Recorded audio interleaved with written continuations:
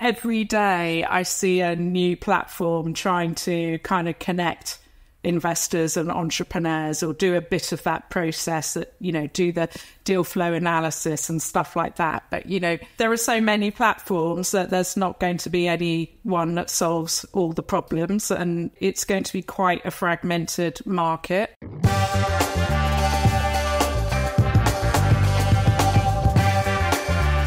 We have discussed on the show many times before that female participation in the tech sector is going in the right direction, but still has a long way to go. And this is clearly reflected in the amount of female-led technology startups pursuing investment. When I found out about Angel Academe, we were determined to get the founder, Sarah Turner, on the show, an experienced entrepreneur in her own right. Sarah has built an impressive network of investors committed to assessing startup and scale-up business opportunities led by female and mixed founding teams.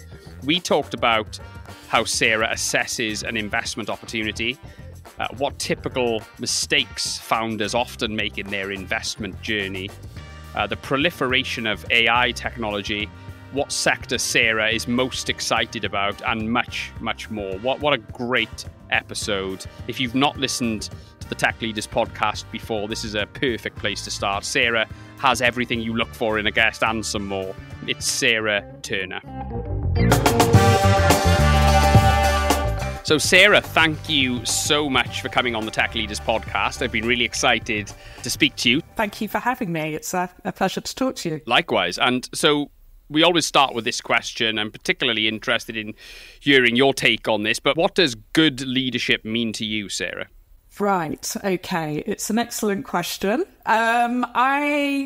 Personally, I think it's about leading by example. I've always thought I wouldn't ask and couldn't ask people to do things that I wouldn't be prepared to do myself. I think it has quite a lot to do with integrity and reputation. I want to be seen as trustworthy. I want to be able to trust other people around me. I think those are probably the two key things. I had some very good bosses early in my career, and those are two principles that they stuck to as well. They didn't talk about it, but I realised on reflection that that's what they were very good at, and that's what I admired about them.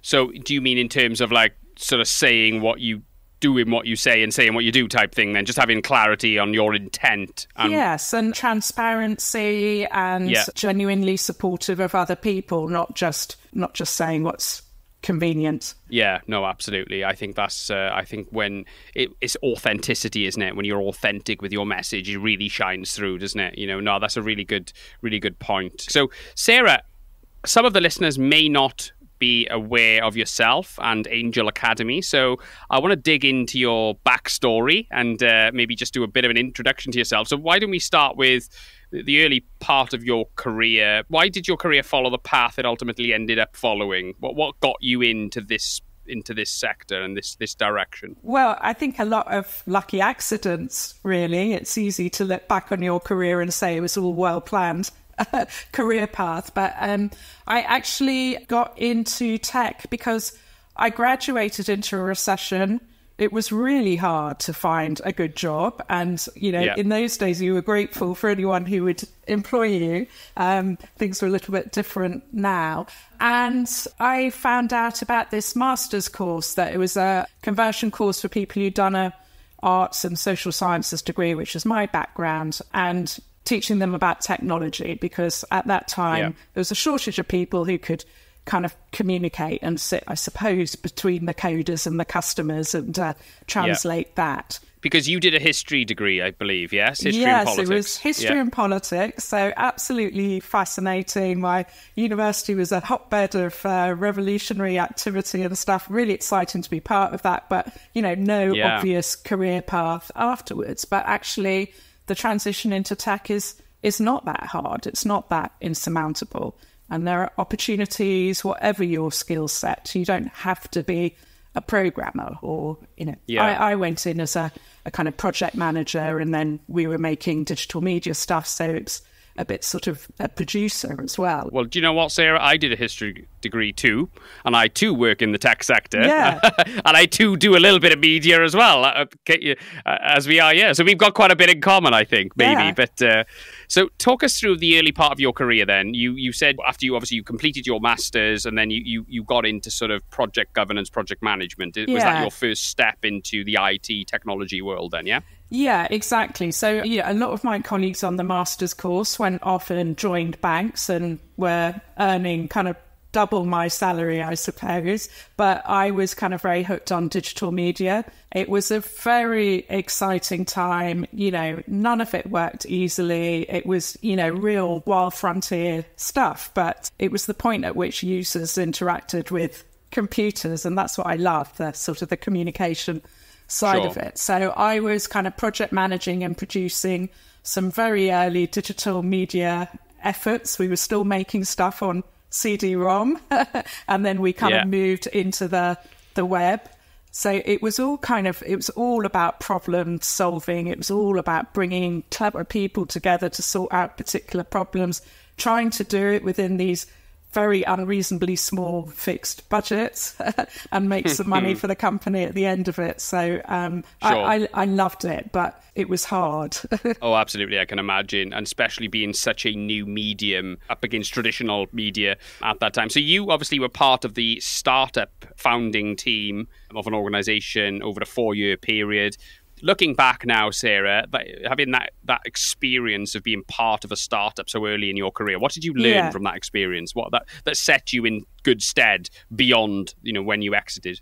So this was my second job in tech, leading this kind of brand new network that was about connecting all the digital media businesses in Brighton and across Sussex, of which there were quite a few. We had some real pioneers in that area and basically kind of trying to promote that community and put it on the map. And we were very much the first organisation of that type. So we became a model for lots of other regional initiatives as well. It's very exciting being on the ground floor of something and basically kind of, creating something from scratch. But I was lucky I joined. The organisation had a bit of funding. We had to kind of make it sustainable within a period of years, but we had some funding to go on, so that gave us some space to kind of experiment and speak to lots of people and just sort of focus on some particular areas to develop that would then lead to a sustainability plan for this particular business. So I think I learned a lot about building community, building relationships, bringing people who in some areas would compete with each other, but in other areas could collaborate. So bidding collectively for bigger projects and things like that. And it got me into contact with other startups, so other entrepreneurs who are building stuff from scratch and leading the way on this Wild West frontier of the internet. Yeah, absolutely. Obviously, it was a very exciting time with lots of startup activity, probably for the first time at that scale in the UK, would you say? There wasn't really an explosion of entrepreneurialism pre the dot-com days. What was there, Sarah? Is that fair to say? I think that's absolutely right. Of course, we've always had entrepreneurs in this country, but I think what happened was it was the first wave of infection by that Silicon Valley spirit, where you had just entrepreneurs, but you had people with money that were investing money into these businesses so they could grow not just at a typical organic pace, but really charge super growth. And so that was very exciting. It all felt very, very new. There was only a small number of people doing it, so you could quickly form connections with everybody. It was a really exciting thing to be part of, and that has sort of stayed with me throughout my career. So could you give us a snapshot? What was it like to raise capital in those days? You know what I mean? How would you go about finding investment for your startup in the early 2000s? What was the process? You would come up with an idea, you would start doing a little bit of work on it, you would kind of create a pitch deck. Business plans weren't needed. It was a pitch pitch deck, fairly punchy, concise, and then you would try and take that to investors. So, there were some people who were angel investors. So these are individuals, often had a business themselves before, like to invest in other individuals at an early stage of their startup growth. So relatively small amounts of money, but very personal. Was that done via brokers? Or... There were things called angel networks, not very many of them, but where you had groups of investors who clubbed together and invested together. And then there are other people who are just kind of very well networked, so would meet entrepreneurs and invest that way. And then there's another group of people, venture capitalists. So these are institutional investors. These are people investing other people's money. So they tend to get involved a bit later, once a business has got a bit more legs, a bit more what we call traction, but all looking to get involved in very exciting, potentially high growth businesses, in the hope that some of them, not all of them, would yield outsized returns. Yeah, sure. So there was clearly an appetite brewing for, investment in new ventures. It's exciting. Obviously, the dot-com bubble exploded, but it felt like this was here to stay. Do you know what I mean? The entrepreneurial spirit within the software technology industry was it had potential, doesn't it? So talk us through that sort of period afterwards then. And it seemed like you were bitten by the bug, if you like, of the startup and scale-up world. How did that play out for you in terms of right up until when you set up Turner Hopkins? So after that, working with startups and scale-ups, as you say, definitely bitten by the bug. I then moved into a period of doing consultancy and a lot of the same sort of work, but it was kind of more on an international scale. So this was working on projects, open innovation. So working with some large corporates, many of them international, and trying to connect them to the exciting startups and scale-ups that existed in the UK. So around different areas of emerging technology, and the corporate partners would either invest or buy from these startups. So that was a very exciting space, and another way, I suppose, of kind of continuing to support startup businesses and stay at the cutting edge of innovation. Yeah, no, absolutely. This episode is brought to you by Be Digital UK. Be Digital are a trusted partner to leadership teams of technology-driven organizations, delivering ROI-led solutions across cost optimization and also data and AI adoption. So obviously, you set up Angel Academe whilst, at the simultaneous with Turner Hopkins. Can you talk us through how that came about? Just give us a little bit of an overview of Angel Academe and what the purpose of the company is.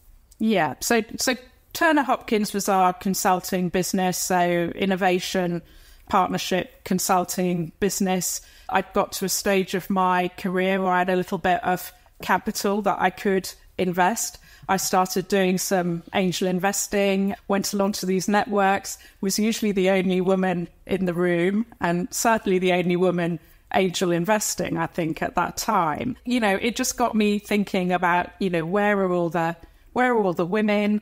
And, in the odd occasion when female founders came and pitched to these groups, the conversation inevitably didn't go well. All those cliches that, you've heard about female founders getting different questions, it really did sort of play out in front of my eyes. I could see that. And it just got me wondering that what would happen if there are more female investors in the room, that the conversation might be a little bit different, not just for the female founders, but for all entrepreneurs. And where are the women? Because I know plenty of other women like me that have got an appetite for risk, have done reasonably well in their careers, and would make amazing investors. So that was the germ of the idea. I set it up as a side hustle alongside Turner Hopkins. So I started running events just to see what would happen. And the first event we did, it's quite a long time before we formalised the business, was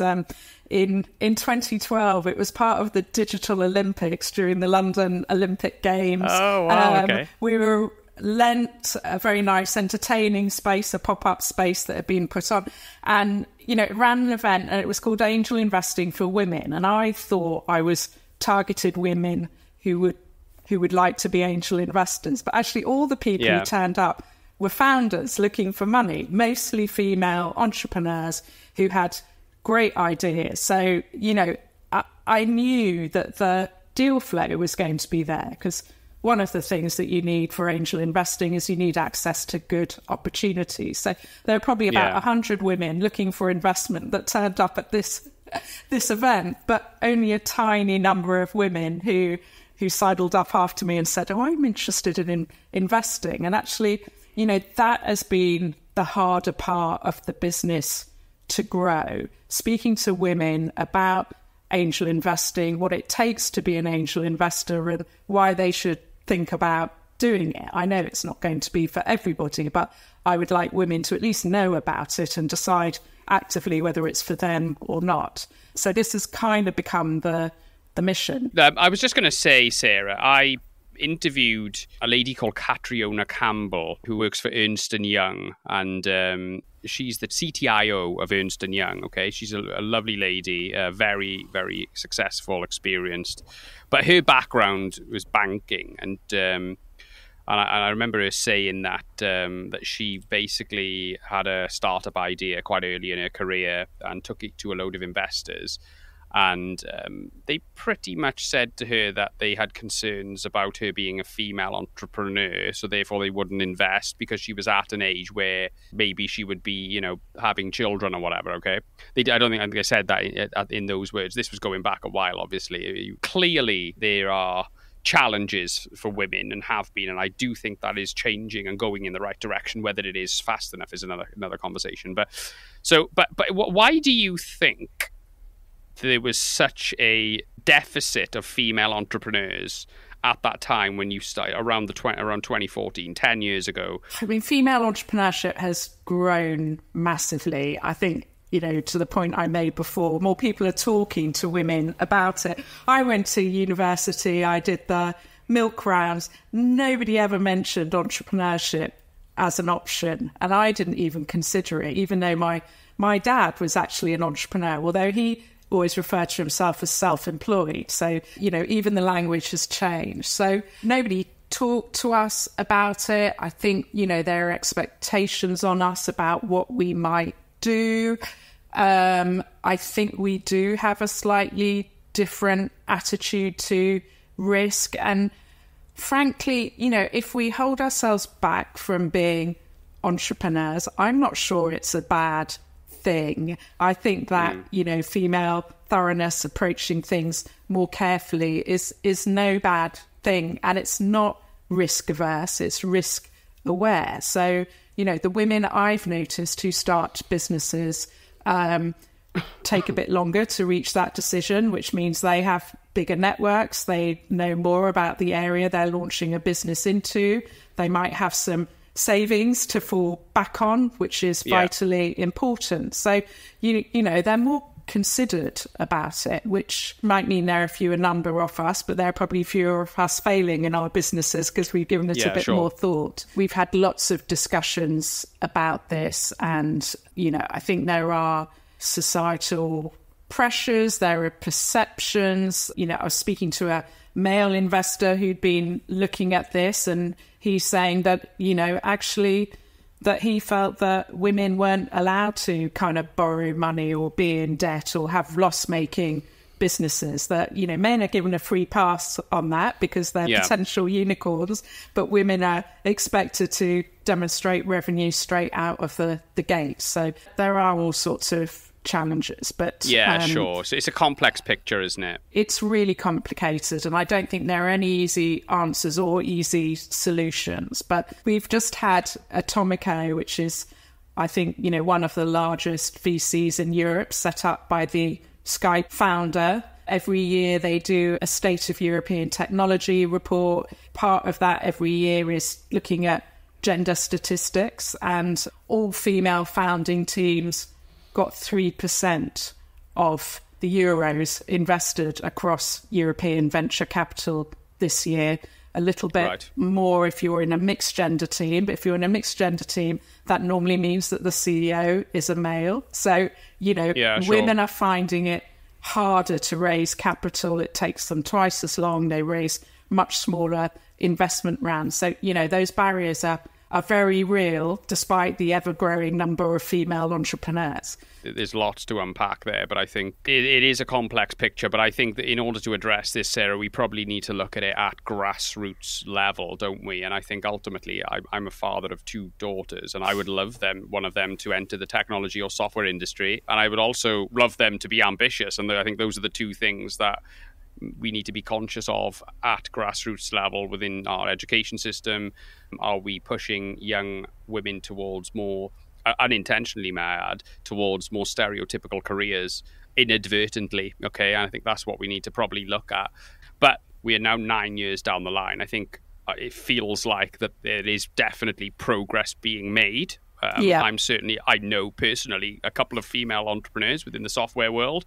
How much progress has really been made by some, obviously you're a much more informed opinion than I am. How much progress is being made in your opinion, and how far have we got to go? I think progress has been made. That 3% of all investment dollars we're talking about is up from 2% last year. So it's slow, but there is progress. As we've talked about, there are far more women building businesses, but also tech businesses, highly scalable tech businesses.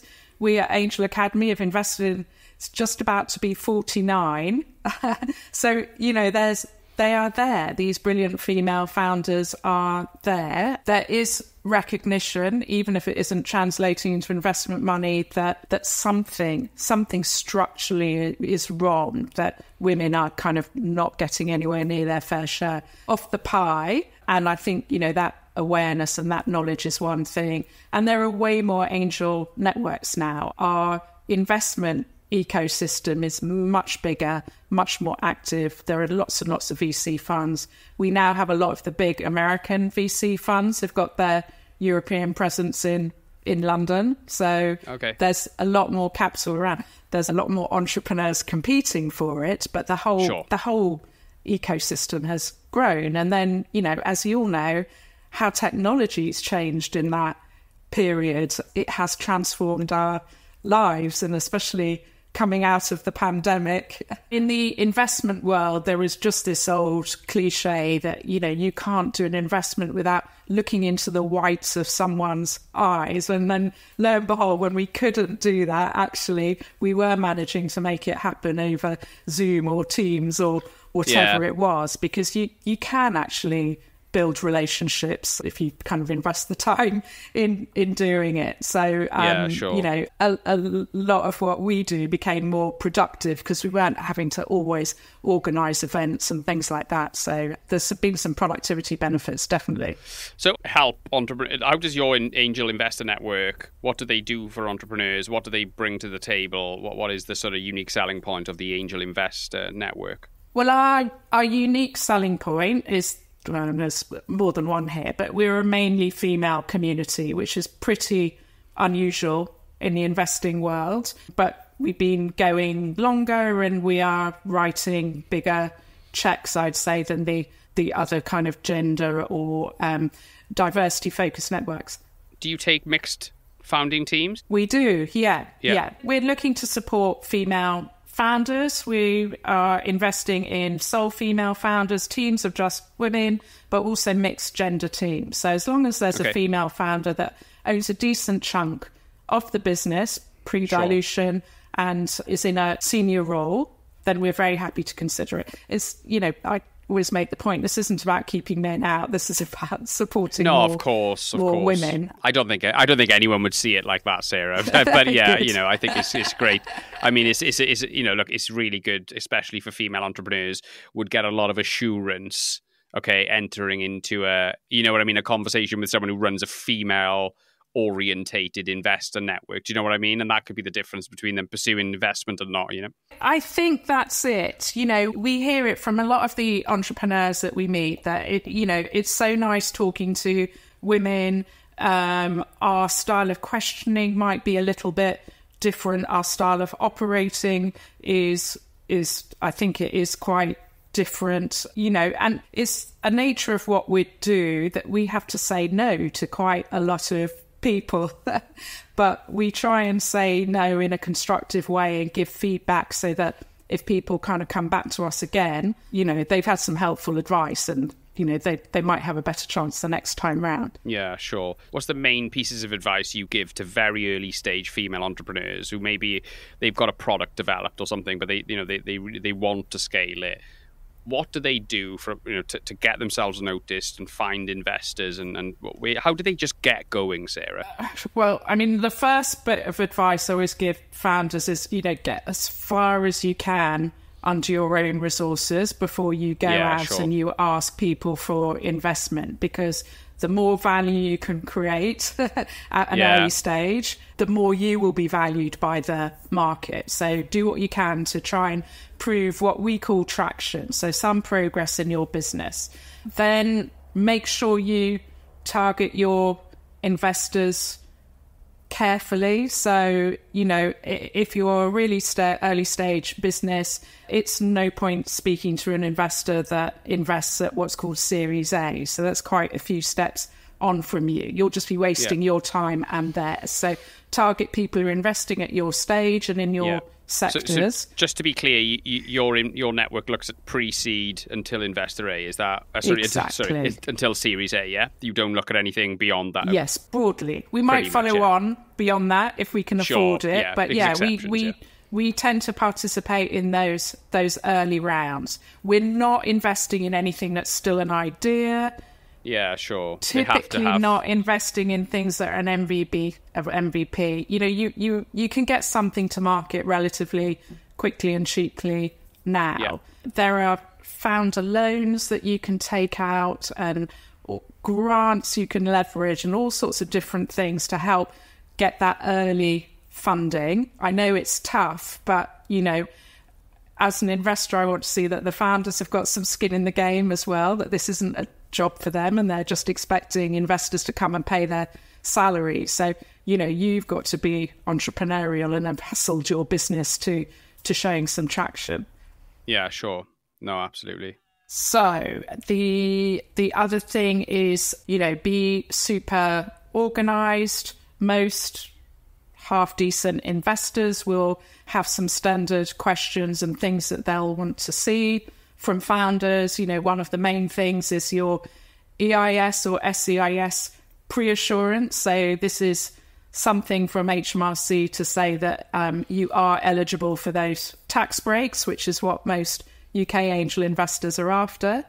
But, set up a data room with your financial model, your deck, any employment contracts, any commercial contracts in there, all the sort of information that somebody who's going to do due diligence on your business will want to see. And then, you don't share it with the world. You want to check who's accessing that information because it's sensitive. But if you've found an investor and you think they're trustworthy, then make that available to them.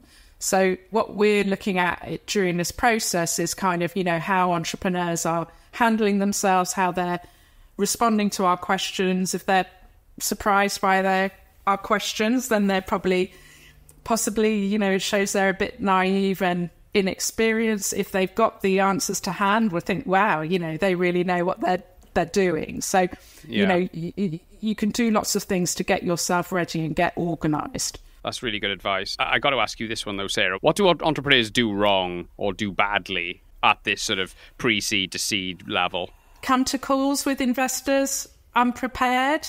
So, one of the first steps once people have submitted an application is to invite some of those applicants to a screening call with the investors. And although it's relatively informal, we do send instructions about, what will happen on the call and what we expect. And some people just ignore it and they turn up and they've been asked to talk through their presentation for 10 minutes. They either don't have a presentation or they ramble on for 20. And it's just sort of, if you're oblivious to how we work, it doesn't create the best impression and it eats into somebody else's time as well. So, be aware of the dynamics, be prepared, be emotionally intelligent about this, because it is about connecting with people and respecting people. Yeah, sure. So how are you finding the investment landscape right now, Sarah? I'm hearing stories that VC money, for example, is a bit more difficult to come by than it was. The flow of money is a little bit slower than it was, say, a year and a half ago.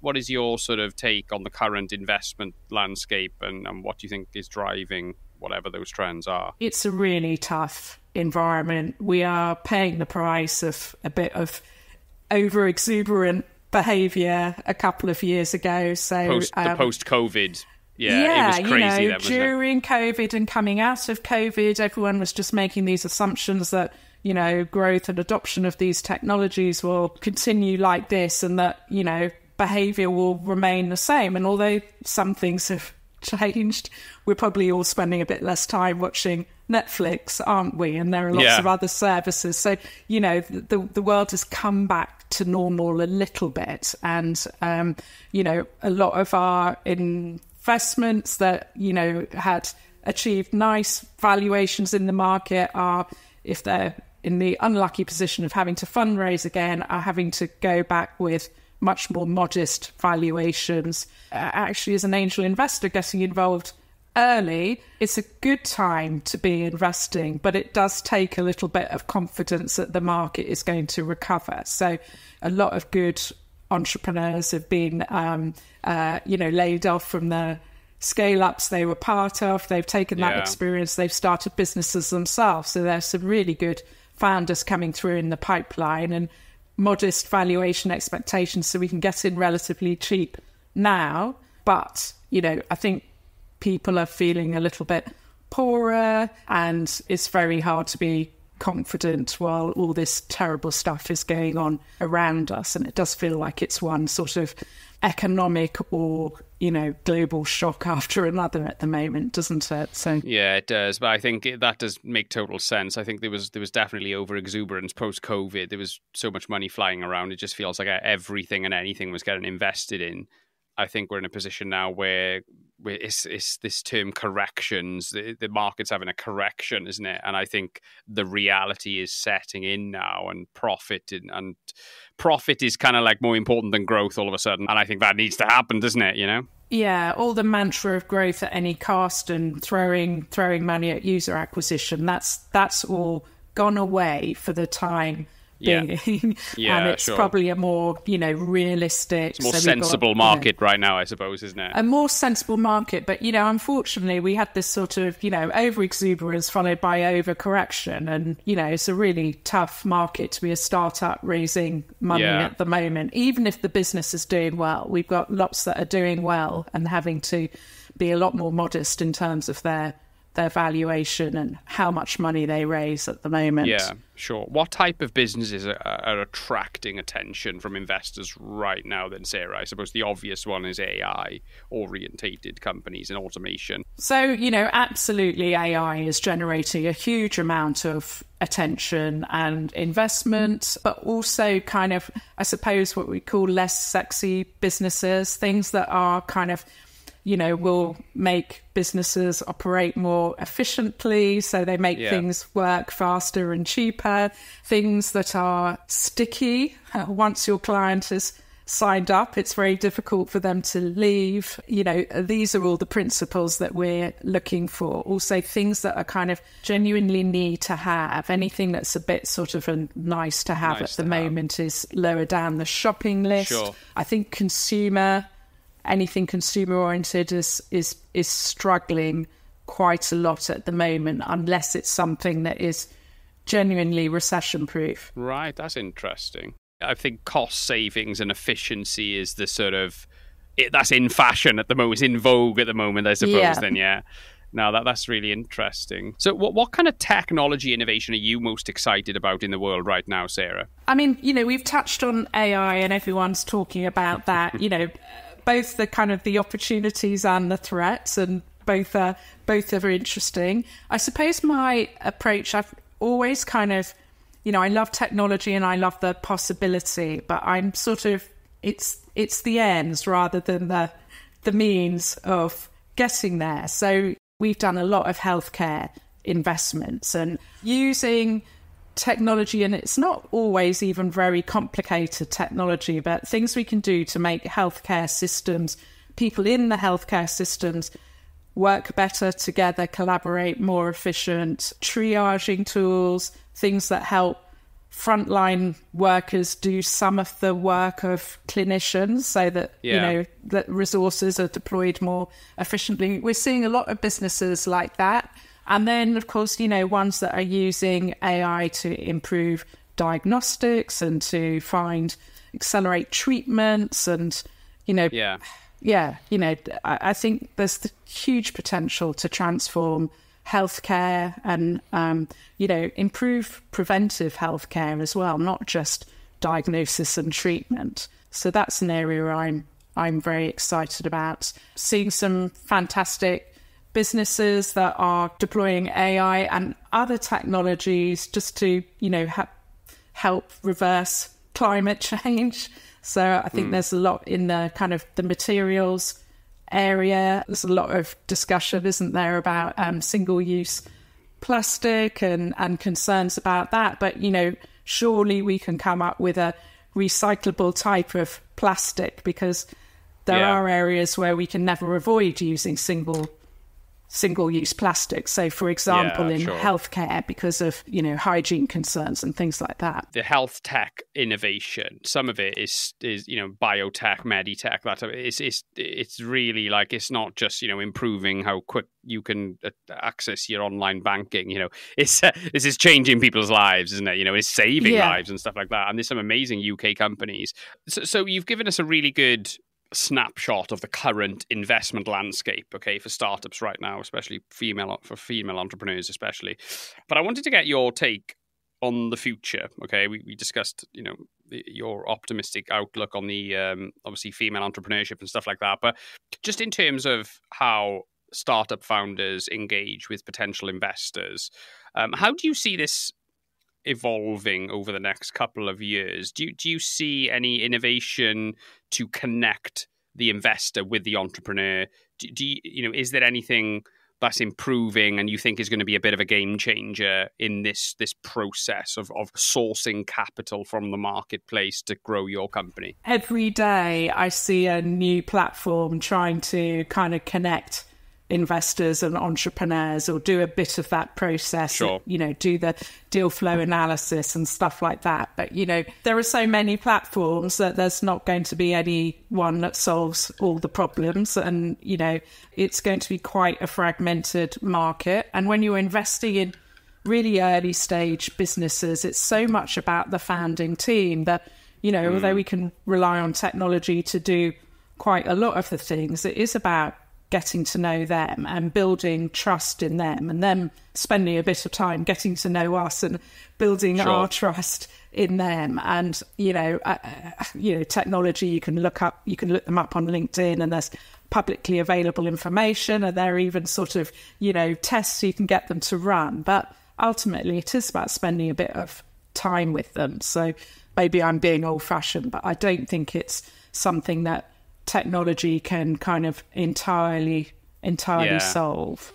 That makes they total can help sense. Bits and pieces of it, but at the end of the day, it's people investing in people. Yeah, it's a bit like recruitment, isn't it? Or sales or something like that. It's just a very human endeavor. The technology can certainly make things more efficient, but it's never going to replace. Do you know what I mean? If you as a business owner need to hire someone, especially if it's a critical hire, you can't beat sitting down and looking in the whites of their eyes. Okay, you can do it over Teams maybe, but I think there's certain things you just cannot replicate. I think that's right. And I think it's one of the kind of the great things about AI and, all the sort of experiments I've run on ChatGPT. It's amazing what it does. But if you're not giving it the right prompts, what comes out is it sounds good, but it might not be right if it's actually a subject about. So, I've seen all these AI generated lists of the top 10 angel investors in London or whatever, and the people that come up on their lists are rubbish, because obviously the person who's run the query doesn't really know how to prompt ChatGPT to come up with a good list. And so we're going to need human expertise, aren't we? We always will need human expertise and people who understand their domain and what works. And, you know, that's the sort of the joyful bit of our jobs. Hopefully the AI will take some of the painful, tedious stuff out of it. That's what I'm hoping. How much of a whiz are you with ChatGPT, Sarah? Are you a bit of a prompt engineering genius, or are you just getting started, or what? You know, I do a certain amount of posting on social media. I was thinking, oh, great, can write all my posts for me. But actually, you've got to do the thinking, haven't you? This is, and then I just kind of end up just writing it myself because I do that as well. I'll automate this, and then you end up doing it, spending more time than you would anyway. You know. I mean, we're obviously early days. It is going to get better and better, isn't it? And when there's more of my stuff to analyse, then it probably will be able to be spookily like me. Yeah, sure. So, absolutely. I think we are very, very early. And what I always try to draw attention to is if it's this good now, these large language models like ChatGPT, can you imagine what it's going to be like in 5 years or even 10 years? It's going to be scary, isn't it? So I think there's lots of change ahead. And I think I just find it quite strange how so many people haven't really embraced ChatGPT to do certain things, you know, because it is such a helping hand when you're researching. If you've got any sort of job where you have to sit in front of a computer screen all day, ChatGPT can probably provide a hell of a lot of value to anything you're working on, you know. It's free. Go and have a play. You just need to sign up. Go and have a play and find out what it can do for you. And I think that's a rallying cry to everyone who's listening. Yeah, no, I have some fun. Concur. So looking back on your career now, Sarah, okay, and I know you've got a long way to go, but just in your armchair now, looking back on what's happened so far, what advice would you give to your 21-year-old self or just somebody, you know, your younger self, maybe around the time you completed your master's or something, knowing what you know now, what advice would you give to that person? Just do it, JDI. It's what I tell all aspiring investors is just, you know, just do one, find a deal you like, you know, do the due diligence, join the deal team at Angel Academe and do it. Yeah. Because the more you do, the more you learn, the more confidence you get doing it, and the more fun. Yeah, I don't know if this is a British thing. I've spoken to a number of American entrepreneurs and British entrepreneurs and asked them about this, but I think there seems to be a fear, and it's a bit of a British thing, a fear of making mistakes, whereas the Americans, for example, tend to be a little bit more...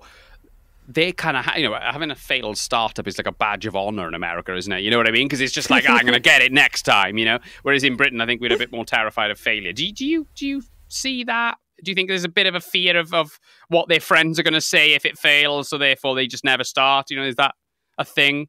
I think that's definitely a thing, isn't it? And failure's really hard. And if you've taken investor money as well, you know, that's tough. You have to say to these people that, you know, I'm sorry, it didn't go the way any of us wanted it to go, and you have to take that on your chin.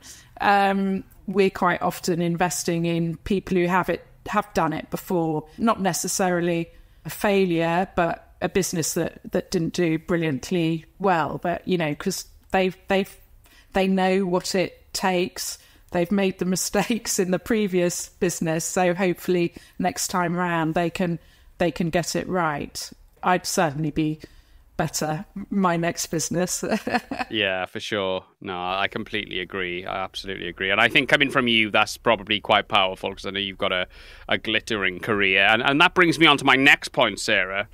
As the second most influential woman in tech in 2023, according to Computer Weekly. So congratulations on that, by the way. That is some honour. The question I wanted to ask you, Sarah, you're obviously a very busy individual. You're working with startup, you know, an angel network, probably startups directly yourself, and multiple other things. How do you stay organised and productive? How do you achieve balance in your career and your life? I think ask any entrepreneur. Balance is out of the window. We all work very, very long hours, but it's something that we're completely committed to. We've got the freedom on the one hand of not answering to anyone and working where we like, but it is tough. So I don't think I have too much balance in my life, not right now.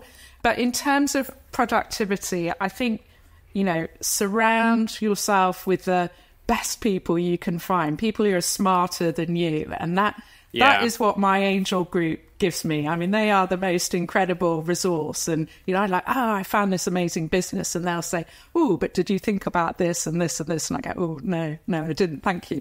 So sure. I think that the value of working with a really, really good team, big productivity hack. I've, found Zoom the last few years, tools like Calendly and LinkedIn and all the standard stuff. But I think it's the people first. Yeah, for sure. No, that's really useful. And I've got to ask you this one to finish then, Sarah. Are you much of a reader? We always ask the guests for a book recommendation. If you're not much of a reader, you can use a different piece of content if you like. Have you been inspired by a piece of content recently that you'd like to mention? Yeah, I'm reading an Anne Pratchett book at the moment, which is very good. It's all her non-fiction. That's got nothing to do with technology, but one of the other people I was thinking about is Dame Stephanie Shirley, as a kind of, I'm not sure if she's written a book or there's been a book about her, but fantastic female role model, technology entrepreneur back in the day. Oh, okay. She's phenomenal if you haven't heard of her. I'm not familiar with her. Stephanie Shirley. So she set up an IT business in the 1970s. And these were the days where if you were, actually quite a few women worked in computing, but they all had to leave their jobs when they had families.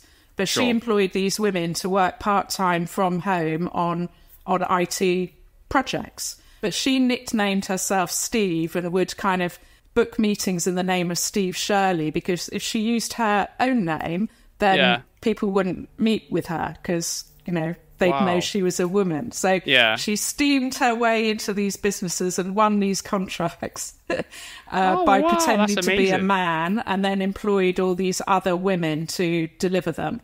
Oh my God, that's incredible. Why So we think we've got it hard now. I think those are the days when it was really tough. And, the other, lots of amazing things about her, but she came to this country as a child refugee. So she was on the Kindertransport. So has really had quite a full life and is now a major, major campaigner for autism charities because her son is autistic. So really quite phenomenal, accomplished, successful woman.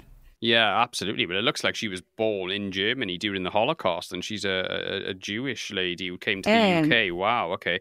I'm just looking at her Wikipedia page. That looks like something you'd make a film about, isn't it? But it looks incredible. Definitely, it's a life lived. 100%. Well, we'll put some reference to that in the show notes. So thank you for sharing that. That's amazing. Where can people find out about Angel Academe and yourself, Sarah? Where can people reach out to Angel Academe as well? So our website. So we're Angel Academe, spelt ACADEME.com. So I think if you type in the other kind of academy, it will probably be, you'll find us as well. So lots of information for aspiring investors, but also entrepreneurs that want to come and pitch to our group. We've got an online application form. We'll read every single application. So please do apply that way. It is the fastest way onto our radar. That is very, very good to know. We will make sure that is front and center. So hopefully there are some investors listening and potentially even entrepreneurs as well. But thank you so much, Sarah, for coming on the Tech Leaders podcast. It has been an absolute joy. Thank you so much for having me. I've really enjoyed it. Oh, wow, that was great. I really enjoyed that one. Sarah is very easy to talk to, and yet another female entrepreneur who has just blown my socks off. In a super interesting individual, super experienced, full of value, full of wisdom. What more can I say? I really enjoyed chatting with Sarah.